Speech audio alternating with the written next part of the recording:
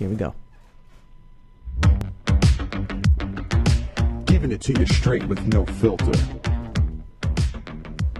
Danny B wins. What's going on, my friends? Andy, how are you, my friend? I am good. How are you? I'm lovely, bright as the sun, even though it's dark inside here. But I'm pumped up. It's a big day. We got Mad Flavor, COCO DIAZ. We got football on Thursday. And we got Philly Godfather. And the Philly Godfather's on the line right now. He's joining us at the top of the hour. And we'll be hearing from Flavor himself, Mad Flavor, Mad Love, Funny Man Joey, Diaz.net. About 15 minutes. Godfather, how are you? How's the connection out there in Philadelphia? Good, man. It's a beautiful day out here. It's a nice day to go for a nice little bike ride or a nice jog. It's perfect. The weather's perfect. You motivate me. Every time I fucking talk to you, I get fucking motivated, man. This guy's got the key to the fucking city. Football starts up on Thursday, Godfather. Let's get right to business. I mean, big matchup. Number 6, I believe, South Carolina kicks things off Thursday night against North Carolina. The public or the money's on Carolina. You want to talk a little bit about that game, or would you like to start? I mean, the game went from it's 11. You see 11 and a half out there. The total dropped a lot. It's down to 56 in some places, 56 and a half. Correct. But I really got no opinion on the game as of now. You know, there's a lot of other games on the board Thursday night. UNLV, Minnesota, Tulsa, Bowling Green. Absolutely. So there's a lot of options out there if you want to put a wager down. Well, I brought up that game only because we have a top-ranked team in there, Spurrier's Gamecocks. And I guess they expect big things from them. Spurrier's been there before with the Gators. Is this a year? Maybe they're going off at 20-1. Can you throw out any type of... do they have a chance to hit number 1 at any point of the season, in your mind? I mean, it's a tough battle, man. I mean, he's a great coach, but does he really have the talent to get there? And, I mean, if you're looking to bet the first game, he's definitely looking to make a statement. I'm just waiting on a phone call from a friend of mine who is real close to the South Carolina team to see what their mindset is going into the first game of the season. Well, absolutely. It's only Monday, so there's a lot of time, 72 hours plus between now and then, and a lot of shit does happen. And, you know, it's been a pretty interesting preseason. You had a nice run. You know, are you guys going to even engage in any more NFL now that the college starts Thursday night, or you just, whatever happens, happens? Well, yeah, we're looking to bet an edge, man. We're looking to bet a side. If we think there's an edge, it doesn't matter what sport it is. We'll bet on two people spitting on the wall if we think we're going to bet. I'm sure you've done that before as well. But anyway, you're listening to PhillyGodfather.com. Guys, if you've never heard of the man before, I'm sure you have. Give his website a peek, PhillyGodfather.com. Invest at $10. It's the best website. Very informative. Puts out some good moves out there. And, yeah, here it is. We're moving real quick. Thursday night. It seems like, you know, baseball just started. Baseball's winding down. You guys haven't touched any baseball of late, I noticed. And it's been rough for a lot of guys. I'm going back and forth myself. So why did you guys back off of baseball? Any particular reason? Well, we're doing our homework. Football, college football, there's a lot of research that goes into this. And if you don't have enough time, you know, for the one sport, you don't want to go in half-assed, and you really want to do stuff the right way. So we decided to chill out with the baseball because we were losing a little bit towards the end of that, towards the end of the month. So we decided to go full-fledged into the football. Well, that's smart. You know, if it's not working, stop it and wait for the right opportunities. And we wanted to bring up something before COCO joins us because he's going to just run with it. It's going to be funny shit. Yeah, this guy kills me. He was just in D.C., if you didn't know. Mistakes, stats. We handicappers using these trumped-up stats, all this bullshit. You want to make some points, talk about that a little bit? I know that's an issue with you. Yeah, but before we talk about that, Andy, check the volume on the podcast. Okay. Is there volume everywhere? Yeah. I just got a text saying that there's no sound. Oh, really? Sure we're hearing you fine. Yeah, we're hearing you fine. We've got sound on the Ustream. Well, please keep us up to speed. Yeah. Unless they're pranking me, who knows? I can tell you this: you're coming in clear. It's like you're in the next room, but you're not. But it can happen. I'm not no technical genius by no means, and Andy's just getting familiar with this navigation of this. Yeah, if they're watching on Ustream, there is a little bit of a delay, so they might not have the sound because of a little bit of a delay. Yeah, we definitely don't want to miss out, you know. And again, thanks for keeping us up to speed. But some guys just bust balls too. Thanks for keeping it real. So anyway, Bama powerhouse going off 3-1 this year. I mean, there's a lot of good stuff. I mean, BCS doesn't come out for several weeks. Man, the SEC is just so Brutal, powerful. yeah. They got the biggest monsters on offensive line. They got the biggest, fastest defensive guys. I mean, the SEC runs the show. You know what I mean? It's tough betting against them. I know. I'm telling you, Bama's 3-1, and a guy I've been talking to for many years, he says they look better than they did last year on paper. I don't know if that's true or not. I'm always the first one to say I do baseball, and I do very well in baseball. Since the second half, though, it's been kind of hitting like 40-something%, but overall, I'm still in the mid-60s. But football, basketball, I rely on these guys. I track yous, and so tell us a little bit about your approach to this. Most people look at teams first. You guys look at numbers. Is that how you start off with the numbers? Yeah, we're always looking at key numbers.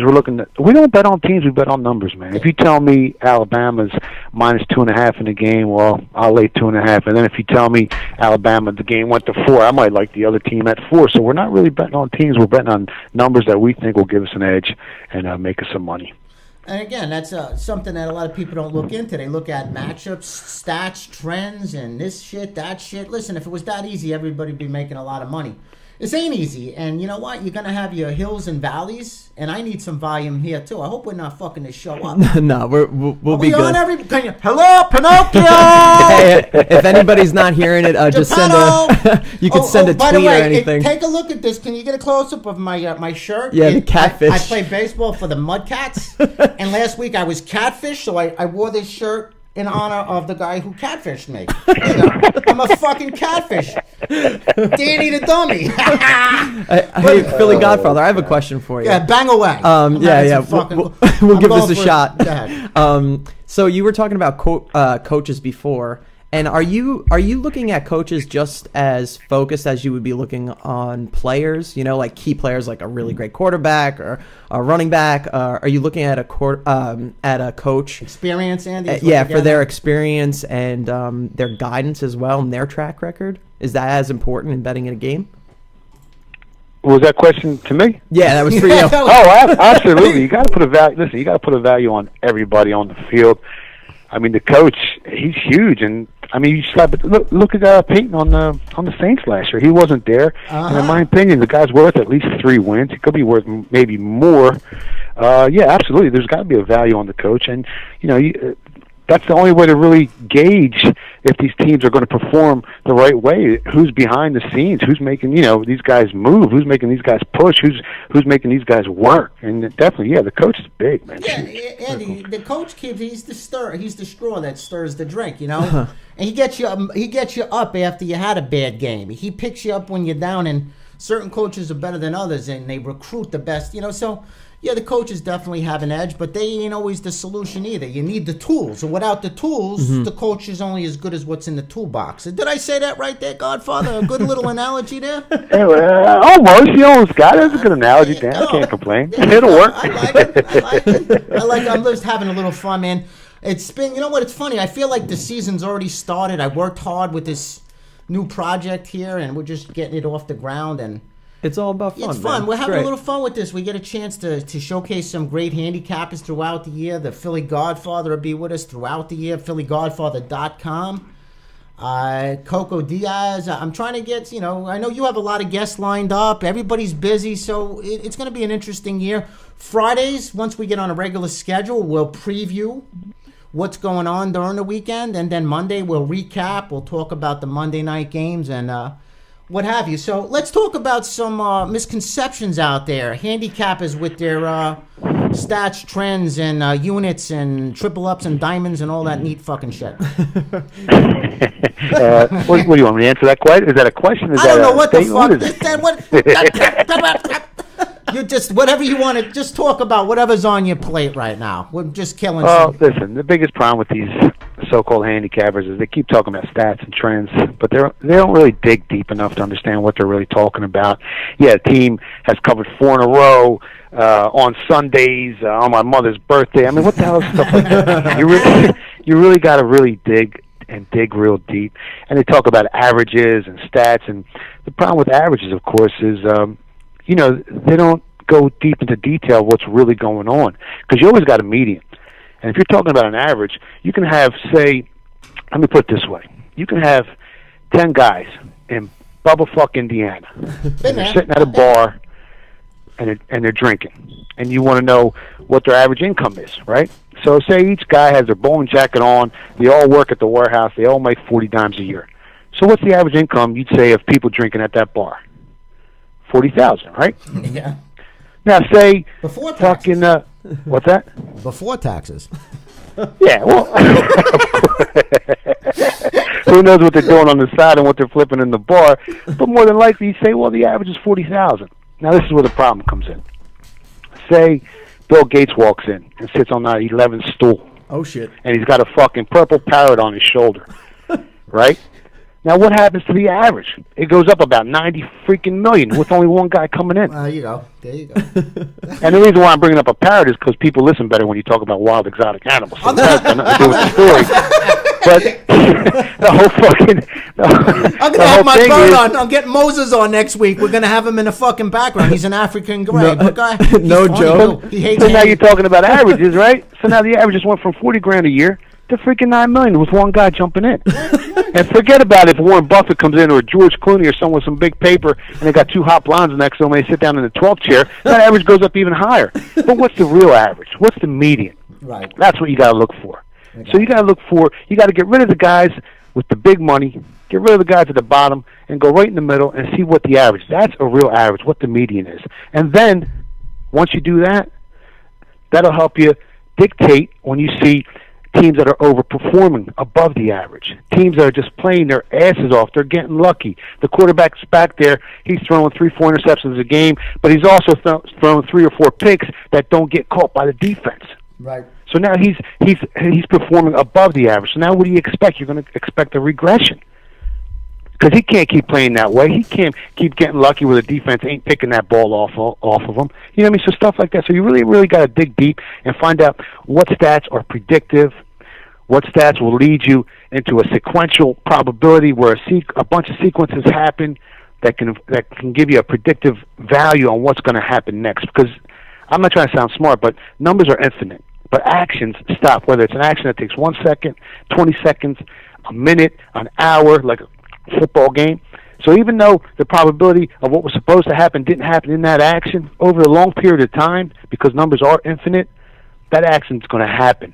That probability is going to come through, and you're going to make more money in the long run than you are over one game. I don't know if I explained it the right way. No, but listen, that's well said. You can do this for a living. I told you that a couple of shows ago. You should get on stage and... Especially if sports betting goes legal, where everybody can do it and feel good about it again. You know, you teach these up-and-coming guys, throw some seminars, charge them $20,000 an hour, rightfully so. What the hell? If that big guy, Robin Gibbons, whatever the fuck his name is, can get that type of loot, why not you? That's crazy. But no, the guy is a book of knowledge. That's why I'm not going to dispute. I got 2 kids and shit. I don't have fucking... Well, listen, you need stats, okay? You got to have stats. But the irony is, sometimes the more data you got, the less clarity you got on what's going on in the game. So you really got to find what stats are in predictive in nature, what stats are real, like travel, like teams in certain situations, teams that have a sense of urgency, things on the line, things behind the scenes, like the coach might get fired if they don't win this. Like, there's so many different variables that you can put into the statistical analysis that you're putting that will help you in a predictive manner and give you a small edge on what's going to happen next. Now, so Andy, you understand at the college level that definitely applies because kids are very up and down. They're emotional. Oh, totally, yeah. They can be the best team in basketball, college basketball. They have a bad day or something happens. They get internally, tied up with a girl, they breaks let them, up with them, exactly, something like that. You know, they make mistakes too at that I just level. think at the college level, there's probably so much more pressure because they are looking for that chance to get into the NFL and really just break it big. I know that some college teams are getting, I'm sure they're getting paid or they might be getting sponsorships. No, they're not. The kids don't get a fucking penny. That's why. But they're, you know what's crazy? They did a for survey in the money NCAA, and they said 1.5% of all college athletes know someone that took money to perform poorly. Oh, wow. Wow. So that stuff does go on, and in the context of you telling us about college athletes, well, that's where the coach plays an even bigger role than in the NFL. So you got to put bigger values on certain college coaches that you would in the NFL. Yeah. So now, in case anybody missed that, you said how much of a percentage have taken money to They said, listen, people lie. So it's going to be low. So it's probably higher than that. Yeah. But they said that 1.5% of college athletes know somebody that took cash to perform poorly. What that means is, well, they didn't completely fix the game, but they didn't perform as well as they could have. Right. So maybe they're shaving points. Maybe they're not letting the other team win, but they're not covering either. You know what I mean? So, it could be a bunch of things. And especially in college basketball, I mean, it's so easy. Shit. Flames, Oh, shit. Fierce Ghost. Uncle Joey. Daddy Bianco. Oh, you scary little... Oh, my God. I love having them. You know what? Bianco. People want it. They ask me, why the hell do you always say Bianco? Even when you see me out on the road, that's Bianco. Why? Tell them. Daddy Bianco. What's up, buddy? We got the Godfather online. How was Washington? Oh, shit. So what's up, man? I'm scared, man. I'm never going in that candy store with you again, brother. How you doing, brother? Everything all right? I got some more candies for you. Oh, shit. How you doing? How's Mom doing? Everything good? I can't complain, man. I woke up today. I'm happy as hell. Okay, that's all that matters. What's going on, gentlemen? What's happening? Football season is motherfucking upon us. That's right. That's right. And we want to hear from you, bro. You got the floor. How was Washington? Did you sniff the monkey or scratch the monkey that you said you were Let me going tell you, Washington was fucking amazing. I didn't know Washington was like that. It's very conservative, but they're fucking crazy. Like everybody else, we're living in a pressure cooker, you know? Society wants you to be politically correct, but you want to eat pussy with some finger up some chick's ass. What are you going to do? So next thing you know, you're a bad person because, and it's not. It's not. The big topic now is your kids getting fucking bullied. That means the parents are getting bullied. That shit goes downstairs, Everybody's scared. We weren't scared growing up. No, we weren't. It was a different society. We weren't scared. I was always scared. I'm scared today, but I'm not scared, Hey, no, honestly, you got out of there just in time the next day. What'd you leave, Saturday morning out of there? I know they had that anniversary, the March on Washington or something. No, I was there. I was there Sunday. I was there. Everybody was there. Blacks, Chinese playing the drums. Everybody was there. Everybody's out there now. Puerto Ricans, Dominicans, everybody's jumping up and down. But did you have more Republicans or Democrats in the audience, Joe? I didn't. This weekend, I think I had more Republicans, and they're a little, Republicans are weird because they want to eat pussy, but they don't want to wear a bib. They don't want to put on a bib, and you got to eat that bib. They just. I could always see a scared person when they come into the show, or I never understood how a word could insult somebody. No, that I doesn't never make understood sense. by me saying cock. You have to pull me over after the show and said your language insulted me. Right. Those are people who are just uncomfortable, that's all. Yeah. Uncomfortable with themselves. Yeah, and it's weird how a word would make somebody uncomfortable in 2013. You know, if you say spick around me, I don't feel bad at all. The first time I get mad at the word spick, there's something wrong with me. Because I'm Cuban. I'm a spick. What do you want me to fucking do? What the fuck do you want me to do? It's not my game. I snatch a fucking stick. But some people get, if you call me fat, I don't get mad because it's true. You ain't lying. You know what I'm saying? But people, I never understood this. So this is the society we live in now. Thank God there's gambling. Hey, listen, real quick. We'll be more realists like you, guys that tell it how it is, man. You know what? And before I remember I was at my friend's house like 3 years ago, and he's black. And I was watching football with his father, right? And we were watching. And I'm like, this is great, And he goes, listen. His father goes, look at the coach. Telling the other coach, my niggas are better than your niggas. This is the time of the year when this goes down. This is it. It's fucking football season, Danny B. You're on point now. You're up 24 hours looking at computers on the phone with the Philly Godfather, This is good stuff, And you talked about people. I've been to a bunch of your shows. I'll see you in New York in a couple of weeks. But you point them out. You say, Danny B, this one right here, they're going to walk out. These people, they're going to like me. These people are going to just puke and leave. So you're right. I can just know. Yeah, you got deck shoes on. Yeah. Those people that wear those fucking half-a-fag deck shoes. You're a goner. You're a goner. You got no balls. If a chick comes to my show with a skirt on, with sandals, she's going. If a chick comes with heels, she don't mind taking a cum load to the heels. That's a But a savage. chick with sandals, she's conservative. She really don't want to wear the heels. That means she don't want to get dick and she's scared of dick. Well, She saw a big black dick, she'd pass out anyway. So. Well, listen, how about cab drivers? They seem to be sensitive. You had a touchy cab driver in Philadelphia. Oh, that's fucking Arab cocksucker. How about that day? Godfather, His cousin's blowing people up in Syria somewhere, and this guy's offended by the language. Go fuck yourself. You're lucky. That guy was so lucky that we weren't on our way to a fucking comedy show, and I didn't want to have blood on my shirt. We would have stabbed that motherfucker 30 years ago. Think about it, really, Danny. You would have put him in a trunk. If he picked us up by your old house on 76th Street, and he was taking us to the city, and he said that to us on Boulevard East by 30th Street, right. We'd all say, okay, and we look at each other like, what time it is. And we tell that motherfucker, hold on, forget 48th Street. Take us to 113. I got to go to my aunt's house. And we give him $50 because it don't matter when I take it back from him. And right down 113, right on 5th there, right where the park is. Yeah. You'd fucking pull them out of there, start kicking them and dragging them and stepping on them. And tell them, fuck you, this is America, cocksucker. It would have been fun. My God, you know what? It's so fun. And we had big balls. We did some crazy shit. You talk about it on stage, on your podcast, but we look back, it's 30 plus years, Coco, and we did some crazy, the fag bagging. Remember the fag bagging on Boulevard? Oh, my God. That was fun. That was you think about that now, those weren't fags. Those were perverted old guys that would come over from the city. They fought back, some of them. And try to suck young kids' dicks. And we got a hold of this, and we went over there and started tearing them up, and it was classic. The best was Russo when he took the guy's boots one night. The guy had cowboy boots, and Russo told him, give me your money. Because I don't have no money, then give me those fucking boots. The guy walked home barefoot.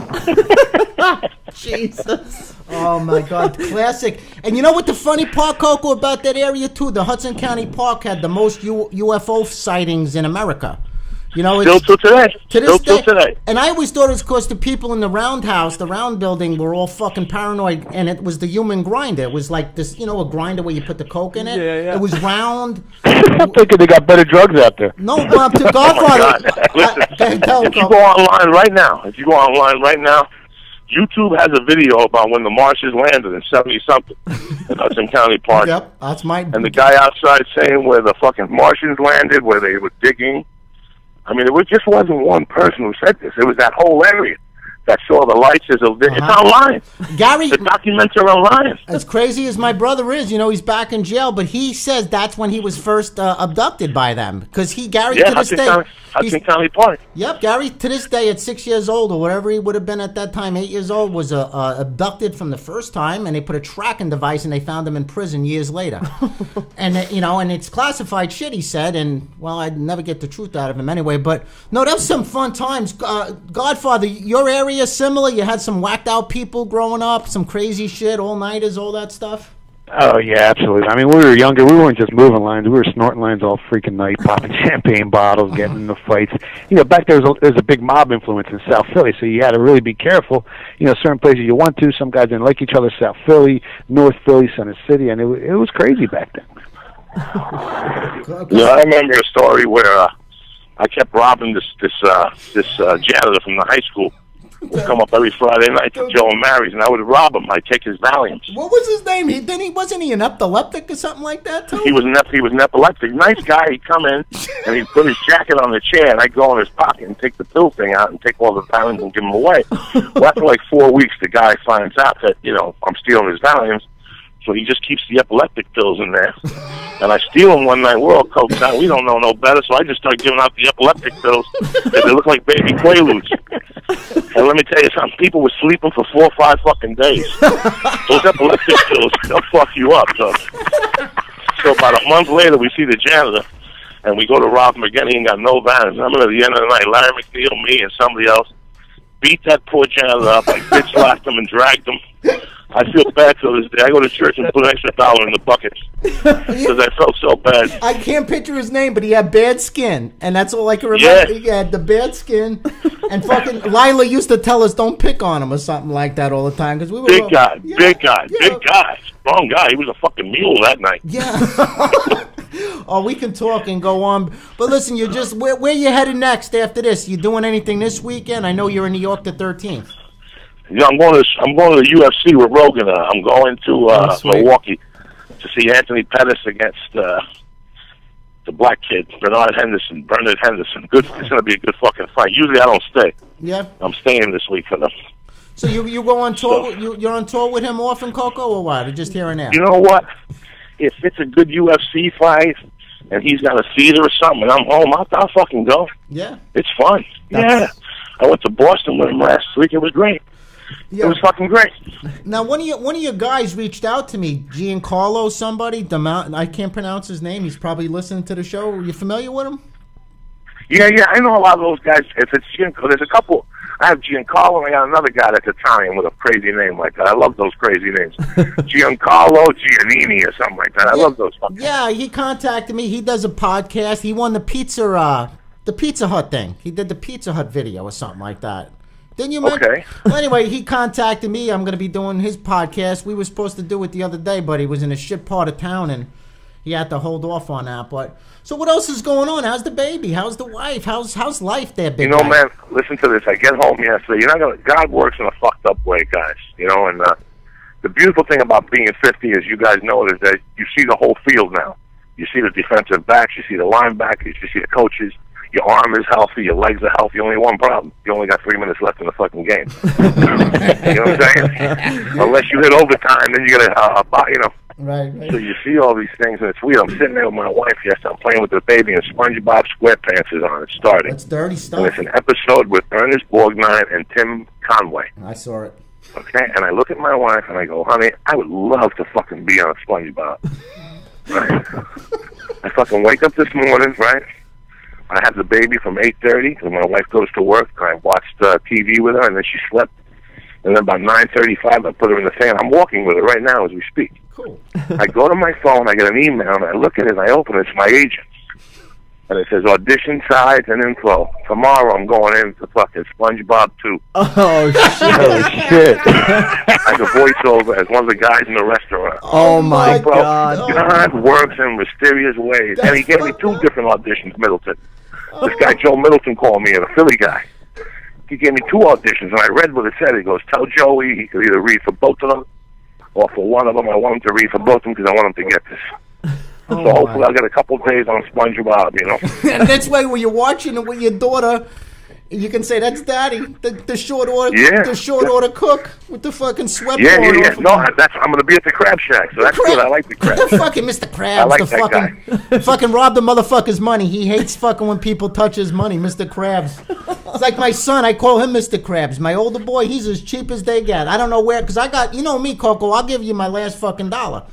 Please. And then some. You'll borrow to give out. And this fucking kid, he won't part with anything, bro. I have to really, it's like sad, but I call him Mr. Krabs. Yeah, they start off with SpongeBob, then they work their way up, but there's some perversion in that. You know what the fucked up ironic part about SpongeBob? A lot of the cast members of, like, names of my family. Gary, the snail, Bobby, my brother, Patrick, my cousin that Bobby molested. It was fucking crazy. So every time I see it, I say, I can't watch this. It reminds me of my past. Too many fucking common names there. So what else, guys? Go ahead. No, it's a great show. There ain't much going on. I mean, it's quiet. I got stand-up, and today I got to go to the doctor, and I got to drop some packages off. I got to sign my daughter up for swimming class. Already? Besides that, it's talking about... Yes, she did the last semester. It's baby class. You go in there with them, and they kick. And they sing songs, and you throw animals. Yeah, well, I'm doing the doctor thing, too. I get the ultrasound on the liver, and then next week they stick the shit down my mouth, the epicolotic, or whatever the fuck that thing, with the upper GI, and then they get dirty in October, and they stick that fucking camera up my ass. I'm getting it all over and done with, man. I got the kids, If it wasn't for them, I'd be fucking crazy, believe me, still. I'd be still Danny Bianculo, but... They calm me down. They call me Bianculo, Coco, because you'd see me on Friday, and come Monday morning, I'd still be awake. It was fucked up times. Hey, Uncle Coco, Joe. let me ask you a question, man. I know at our age we need some performance-enhancing drugs. What do you think about all these athletes and what they're taking with the HGH and the steroids? Do you think it's good for the sports or not? Man, I have pro and con. I'm pro and con on it. I don't see how taking steroids makes you hit 68 home runs. Because you still got to hit a fucking ball. You know, I don't get that part of it. Well, they don't talk about all the scrubs in the minor leagues who are taking the shit and can't do nothing. So, I mean, it's a double-edged sword, you know what I mean? It really, you know, I know baseball was struggling. They brought baseball back, you know, but I grew up during the Cincinnati Reds when they played with heart, and who the fuck knew who was on steroids and who knew who wasn't, you know, so I don't really know much about that world. I know what's going on with Alex Rodriguez, and they want to get rid of him and this and this. I just don't even know where to stand, you know, I mean, we all know that you could worry about steroids and everything, but it's got nothing to do with the fucking line on Sunday. If they're going to cover, they're going to fucking cover. If they ain't going to cover, they ain't going to cover. Deck of the Robble ain't going to fucking help that or will help that. Nah. I don't really know. I don't know, you know. I don't know what. I know it's craziness. I know they're going after them heavy, you know. Yep. Hey, but, you know, in my world, between you and me, I think smoking pot is an enhancer in a way. You know, when you smoke pot, you feel fucking grandiose. I love working out, but I like working out when I smoke pot. Get you. Hey, Uncle Joey. You smoke a half a fucking joint. You're lifting weights. It's a beautiful thing. You don't even think about the weights. You're thinking about the music on the iPod. How about when you do jujitsu? Do you smoke when you do jujitsu? You know, I don't, because I want to breathe, and that shit, fucking, you need to breathe. I need all the help I can get. This is Andy. I'm the help on the podcast. He's the Lee. He's my Lee. I'm the Lee on the up, podcast. Andy? What's going I'm on, happy Uncle you're doing Joey? this, brother. Thank you for helping out Danny. Oh, hell yeah, of course. I met Danny through your podcast, through having him on, and it's a beautiful thing. Everything came together. But the only sport I know is jiu-jitsu, and I'm a 10th Planet guy out of Allentown. The 10th Planet Allentown guys wanted me to tell you what's up, and that they're huge fans of the podcast. But I always hear you talk about jiu-jitsu on your podcast, and I know, you know, a lot of us guys, we like to smoke and roll, and I've always wanted to ask you if that was something that you were into. So you're not into that?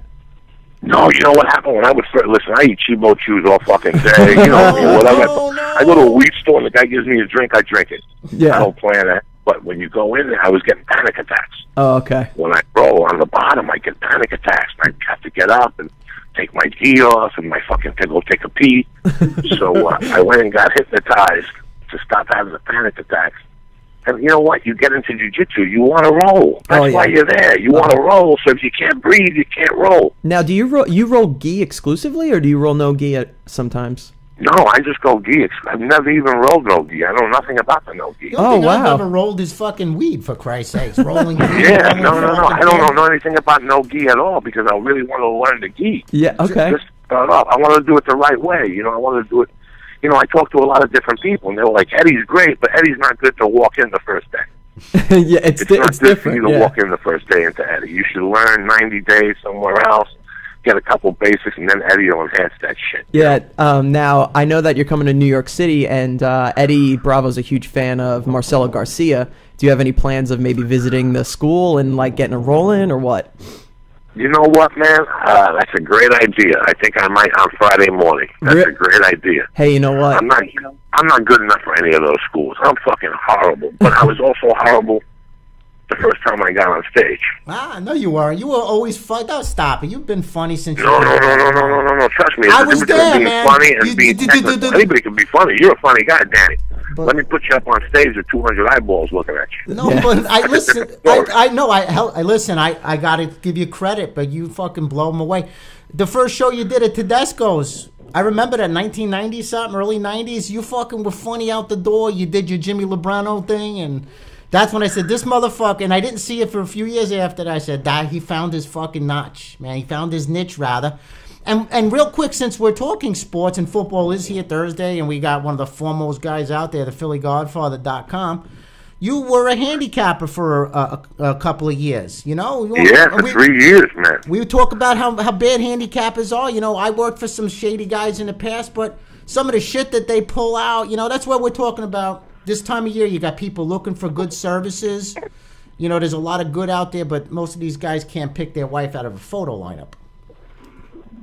Coco? No, it's tough. It's very fucking tough. But listen, I love UFC, for example. All right, and I already know the gambling game. I look at the line. I look at what time of the year it is. I look at what the next fight is on the card. I look what else is coming up on Saturday. How they're going to bail out of this. It's like shooting pool. You just don't shoot that ball. There's so many variables in the air. You know, what will they give you this week? They're going to get you next week on the boxing match, you know. You know all these little fucking things. So I went 0-2. I had Overeem. Who the fuck thought Travis Brown was going to be Overeem? And who thought Joe Lozon was going to lose in Boston?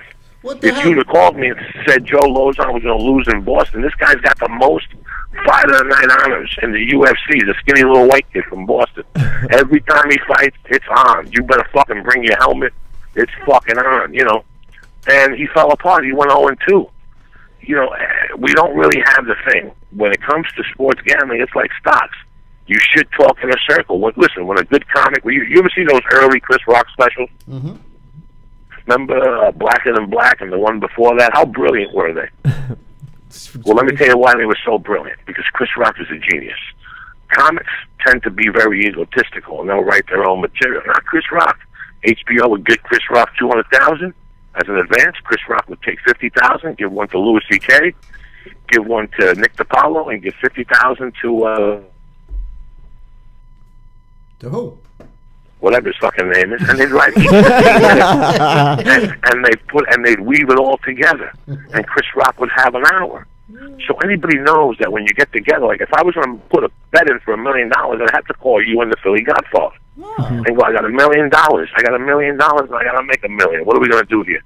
And I know that the Philly Godfather is going to have his opinions, and you're going to have yours, and I'm going to have mine. But this is not what I do. This is what you guys do. So if somebody doesn't trust you guys to do what you guys do, they're fucking shooting themselves in the head because everybody loses. Now, Everybody loses. All you guys do is give you a little extra hedge to win some fucking money. I'd rather win money and pay you guys than lose money and pay the bookie. True. You know what? That's well said, because Godfather will tell you, he's been doing this for years as and it ain't always peaches and cream, man. You got hills and valleys. It's about money, discipline, and sticking through a system. Godfather, elaborate on that, please. Yeah, I mean, the numbers are infinite, man. When you're talking about probability, you're just looking for an edge. And, like, all the preseason, I was kicking ass. Everyone was my best friend. I got the fucking senator calling me up. Who do I like? I got some guys calling me up, some old friends. And then yesterday, I lose 2 games, and I can't even have a conversation with the cockroach. I mean, it happens. You know, you go through streaks, and you got to be able to bet smart. You got to be able to manage your money, and you got to be able to do the right thing. And at the end, you're going to turn a profit. Yep. Minnesota went down yesterday. I took that on the chin too yesterday. You know it is, but you did kick ass, and you're right. It seems like Coco. It's what we can do for him today, and you can't win every day. Just like sometimes one show might be better than the other, but you're always going to be there in the long run. Listen, the Yankees are the smartest organization out there, and this is 30 years ago. Because Steinbrenner had an idea. He goes, "Look, I got 9 guys. One guy's a pitcher. That means I got 8 guys. Okay, I need 3 guys batting at once for me to get to the playoffs. I need 3. If 5 of them are batting, then it's cherry on the fucking Sunday. If 6 of them are batting, God forbid." But if I got A-Rod, the other guy hitting home runs, and 5 of them are fucking, you know, when the Reds won that championship that year against the whatever, everybody was doing great. Tony Perez was 0 for 15. 0 for 15. One of their best fucking hitters was 0 for 15. They still won the World Series over the Boston Red Sox because they had 2 people, and that's the same thing with you guys. If it's you, Danny, and me, and we're 3 handicappers, one of us is going to be hot at one time. Out of the 3 of us. So if 3 of us have an office, it's like the Yankees. Somebody's going to be hot in October. We're all good at what we do. We're all home run hitters. If 3 of us are hot, that's the percentage the Yankees play. That's why they do what they do. Yeah, well, it's just knowing who's going to be fucking hot at one time. And then you get everybody swinging at the same time. Good things happen. But sometimes we all slump, and that's why I tell everybody, because you know, people want to ask me, is this guaranteed? Is that guaranteed? No, there ain't nothing fucking guaranteed. But I promise you this, if you follow a system with us and you don't deviate, you can make money. You know, you're not going to hit 80%. You can make money. That's Godfather. Let's talk unrealistic shit. 65%, 70% bullshit. You've made it clear. 58, 57% is as good as it gets, correct? That's a great season, man. I mean, you're going to have some better seasons than not. You know, you're going to have maybe one season every couple of years you hit 60, 62%, and then you're going to have a bad one at 54, 55%, and maybe one year you break even. You can even lose money, but in the long run, as long as you're getting the best of the number, Take, for example, Minnesota. We took 4.5. The game closed at 2. 2.5 went back to 3. Like, you're getting the best of the number in the long run. You're going to make money, and that's all that matters. You can't worry about streaks or slumps. You got to worry about long term. It's a marathon. It's not a sprint. And at the end of the year, you're going to make a profit. Well, that's well said as well. And again, football kicks off Thursday night. South Carolina coming in number 6. Coco, you have any favorites out there? Any teams that you like? Not saying to bet on.